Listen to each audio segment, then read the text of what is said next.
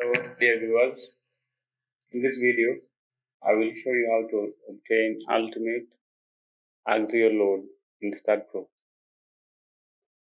You have to make sure you have the analysis results. Click post-processing. I will apply all the loads and combinations.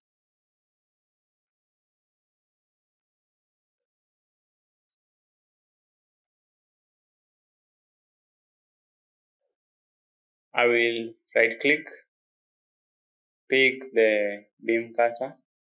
I'll pick one of my column, or I can just go to this view. I will pick my first flow column, then I will go to that view.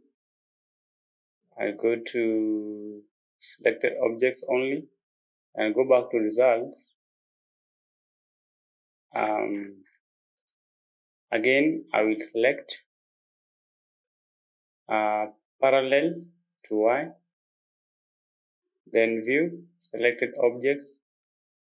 Now I just want to view my columns. I'll go back to results. You can see annotate.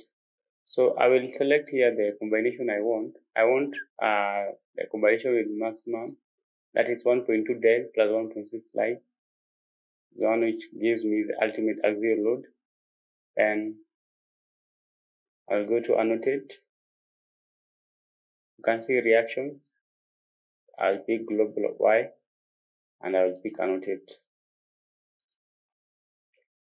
Now you can see here I have been able to obtain the ultimate axial loads.